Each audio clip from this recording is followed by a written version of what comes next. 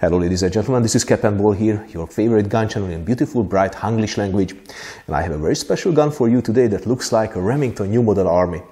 But in fact, ladies and gentlemen, this is not a New Model Army. This is the Remington Old Model, or the Elliot Remington. Let me tell you the story of this beautiful gun. But it is quite interesting because the patent date of this revolver is 1861, while the patent date of the New Model Army is 1858, which means that the Old Model actually has a newer patent date than the New Model. Oh, or am I mixing something? Oh no, let's clear it up. This is the story of the very first military contracts of the Remington firm. This Old Army revolver is in beautiful shooting condition. The barrel is just mint, it's really beautiful. Also the action is crisp. The mainspring had to be replaced because it was broken, and also the nipples were replaced for safety. This is a quite early piece. It was manufactured in August 1862 and delivered to the New York Arsenal. It has all the necessary military markings. The cartouche and the grip is worn, but all the sub-inspection marks are visible on the main parts. The action is smooth and the revolver is indexing perfectly. The bore is really good, the progressive rifling is nearly mint.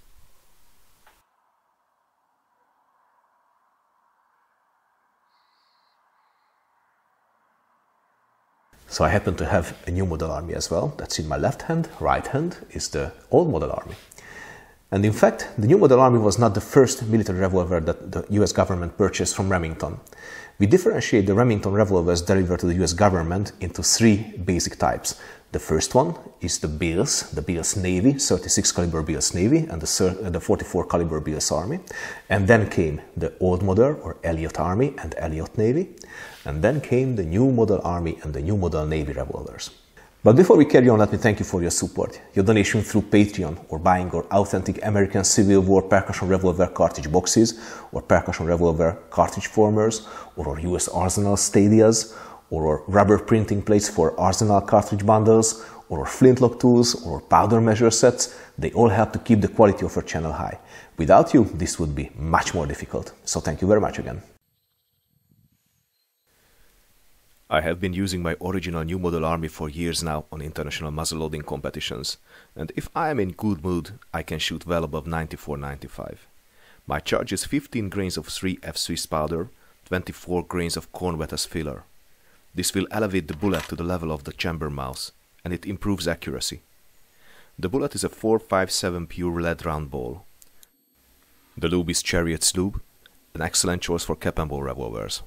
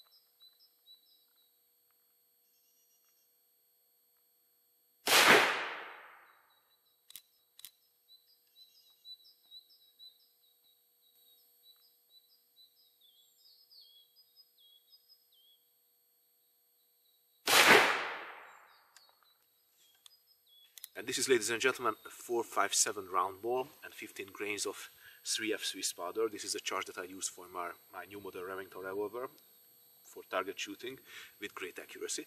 And it seems like it is not working that well with the old model, which is quite strange. But anyway, it's not a bad group. It's absolutely not a bad group. It's within the size of the 9 ring, something around the 9 ring.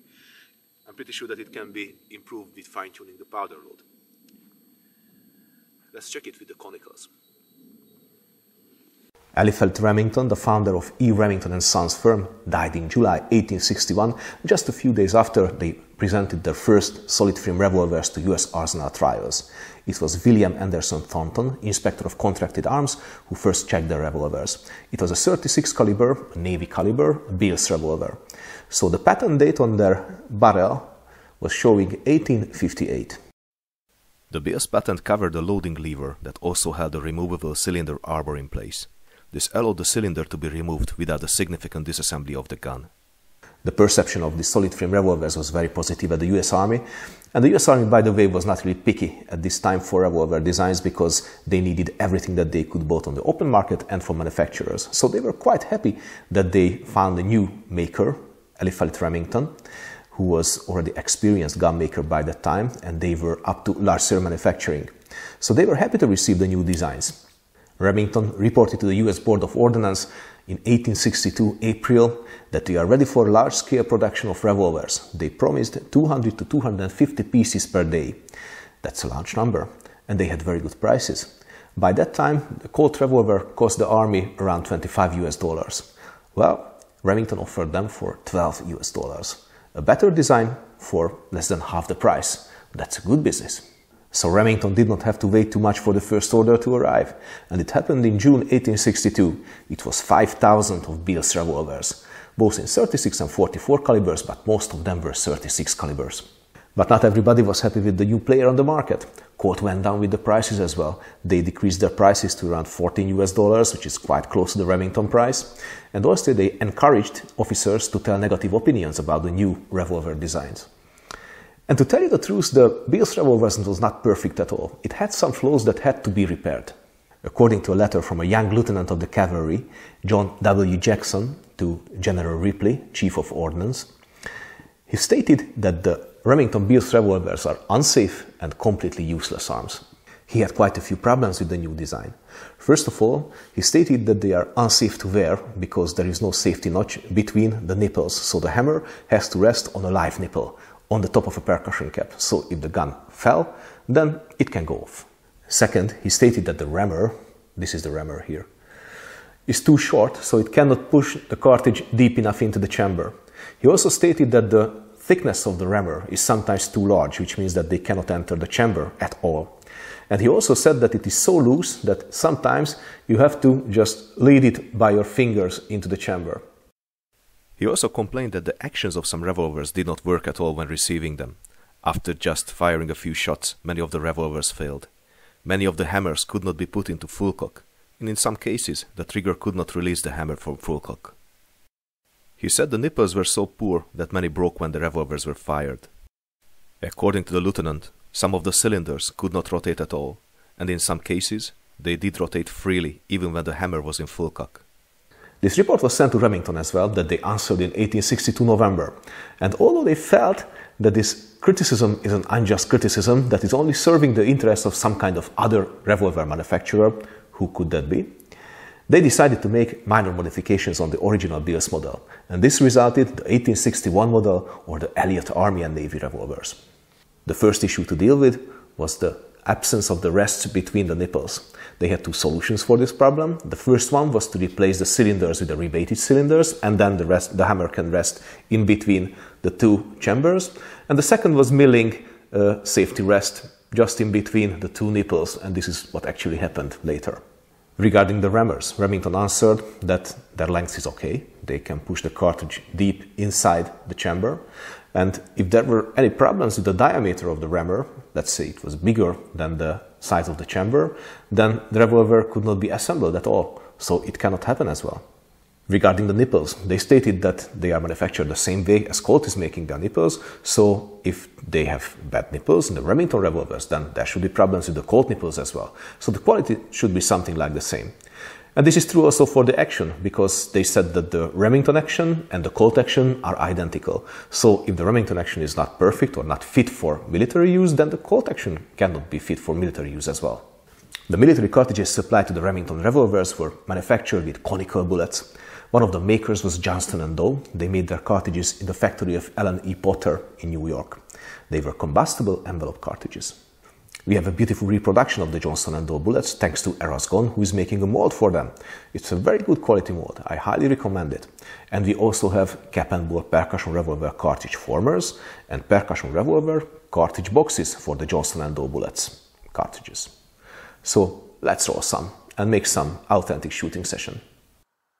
Rolling your own combustible envelope cartridges is really easy using our capandball cartridge formers. Here are the easy instructions how to do it. You need 2 pieces of cigarette paper cut according to our manual. You need a capandball former and its mandrel, a powder measure for 24 grains, a funnel, glue, and of course powder and the bullet.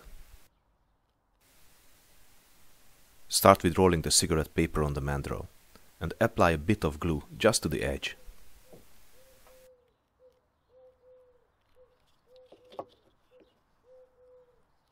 Now secure it tightly. Apply a bit of glue to the top as well.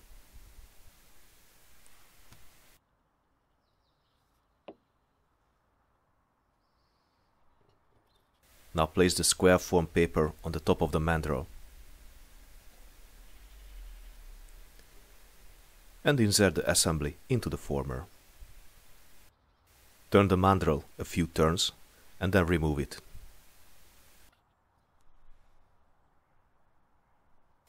Now fill 24 grains of 3F Swiss powder into the tube.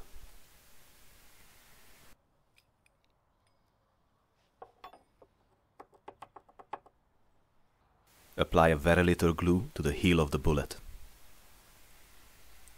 and insert the bullet into the envelope.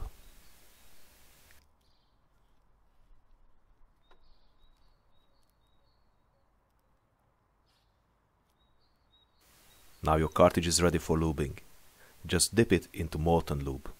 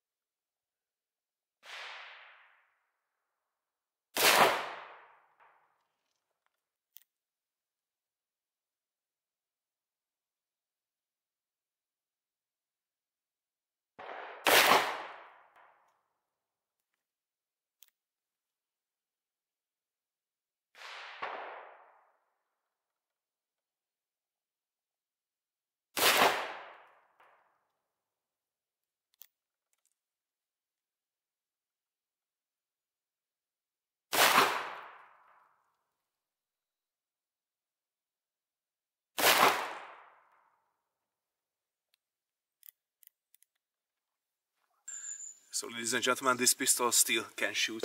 That's a very good group. It's a very decent group at 25 meters. 4 shots in the size of a 10 ring, which is excellent. And this is, let's remember that this is the reproduction of the original cartridge, close reproduction of the original cartridge. And I have one lower here, but that can be the shooter, that's not a problem. So after all these years, the old model Remington can still shoot. I love that. But what makes the difference between a Bills revolver and an Elliot Army and Navy revolvers? Well, ladies and gentlemen, it's the loading lever. William H. Elliot received the patent on 17 December 1861 under the number 33392 for a new type of loading lever. The main feature of this loading lever that you can retract the arbor pin without releasing the loading lever. The main goal of this solution was to be sure that the soldier won't lose the arbor pin, first of all. Second, it is much easier to take out the cylinder with the new Elliot type loading lever, like this.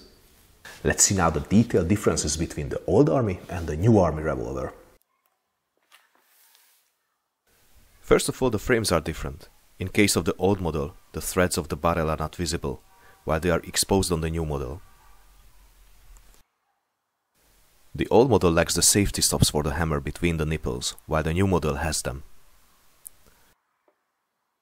The front sight of the old model is a German silver dovetailed cone, while it is a blade screwed into the barrel in case of the new Army. The old model has a clearly visible channel between the barrel and the loading lever, while there is no gap between them on the new Army. The hammers of the two revolvers are also different.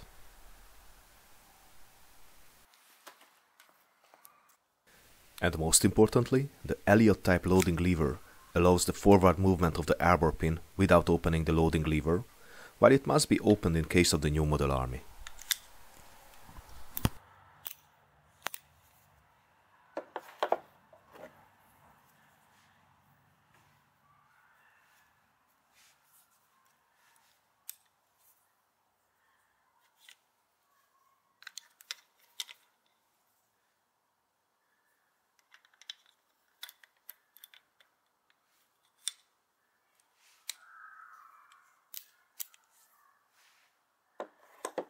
So the patent date on top of the barrels of the Elliot Navy and Army revolvers is 1861 and not 1858, like in the case of the Bills revolvers, ladies and gentlemen. Actually, this modification was not approved by the US Army. In theory, this is a good idea, but in fact it turned out that it's not a good idea at all, because the arbor pin could accidentally move forward upon firing or upon holding the gun in your holster and riding, which is not really healthy if you pull out your revolver and you can't fire because you lose your cylinder. That is really not healthy. So the Army was not satisfied with this method at all. So on the 3rd December 1862, they immediately asked or ordered the company to return to the original loading lever method. But in the meantime, Remington tooled up for the production of the Elliot loading levers, and they had quite a few on stock, which means that they had to find some kind of intermediate solution to solve this problem. So they added a Philister screw under the loading lever that could stop the cylinder pin from moving forward. And that was a good solution. This transition was carried out between January to March 1863, and on 17 March 1863 Remington received the patent under the number 37921 for the new model Army revolver, and this marked the end of the old model and the start of the production of the new model Army revolvers. Altogether, 3,851 Elliot Army revolvers were delivered to the US Army, and also another batch of 8,000 transitional new model Army Elliot Army revolvers were manufactured and supplied to the US Army until 1863 March. Let's see now the differences between the ballistics performance of the 4.57 round ball and the Johnson & Doe conical bullet, both propelled with 24 grains of 3F Swiss powder. Let's catch the round ball first in a cardboard box filled with loose cotton, so we can see the deformation of the bullet during the firing process. It is interesting to see that the perfect cylindrical shape of the round ball is squeezed to be an elongated slug. This is caused by the chamber and the forcing cone of the barrel.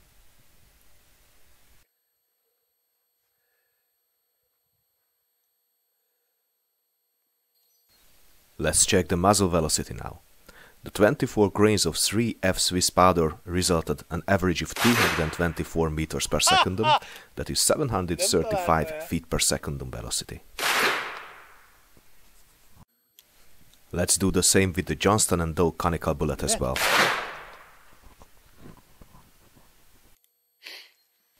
It was interesting to see the strong rifling marks, but they did not seem to be symmetric. This time I loaded the revolver with loose powder and the bullet, not united in a cartridge. Probably this was the cause here.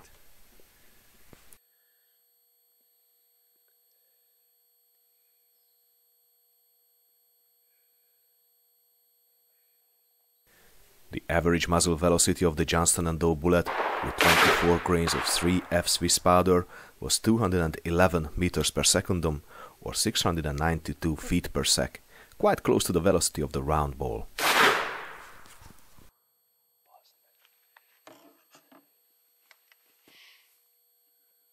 So while the muzzle velocity of the two projectiles were nearly identical, the kinetic energy at the muzzle of the conical bullet was nearly 40% more. That's a huge difference.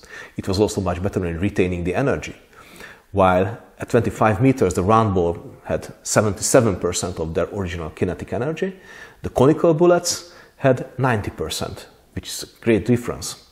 And more energy means more killing power. And the conical bullet was actually more accurate, so it is much better fitting the needs of this revolver than the round ball.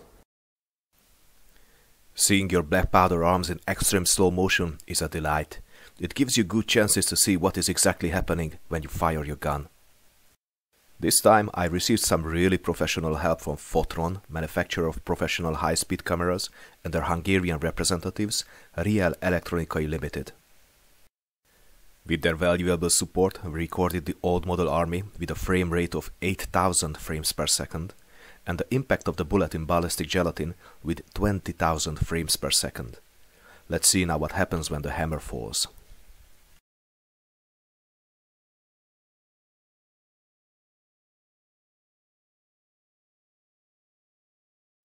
That's the point when the cap is ignited. The pressure blows out in the gap between the cylinder and the bore. And the bullet left the muzzle.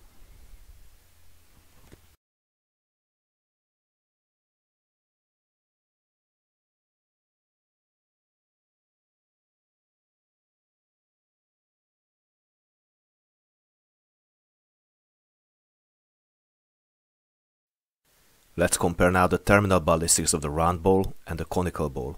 Above is the round ball, below is the conical bullet.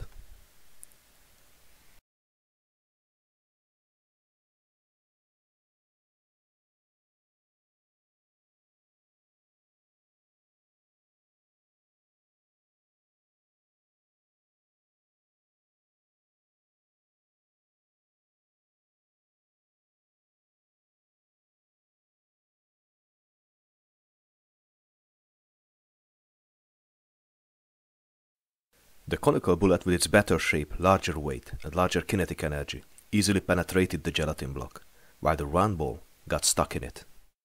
So the Johnston & Doe bullet was not only more accurate, but it was surely more lethal as well. The permanent and temporary cavities of the two bullets, however, are quite identical, and their energy transfer capabilities are inferior compared to modern expensive projectiles. So on the shooting day I fired 36 shots with the Remington, and I did not apply additional lubrication to the arbor pin. But after 36 shots the cylinder was still rotating freely, the action was still flawless. So I really have to say that the revolver proved to be reliable. Nor I had any problems with the arbor pin moving forward.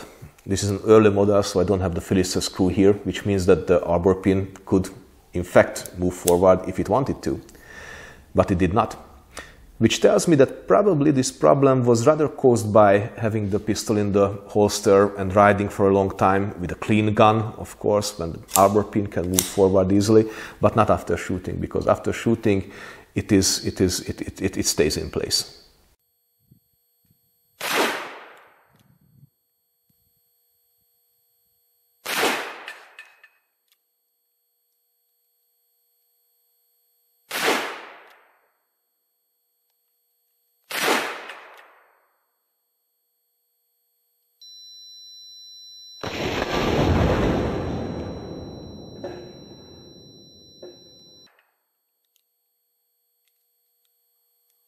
So ladies and gentlemen, I really hope that you enjoyed this little time travel again.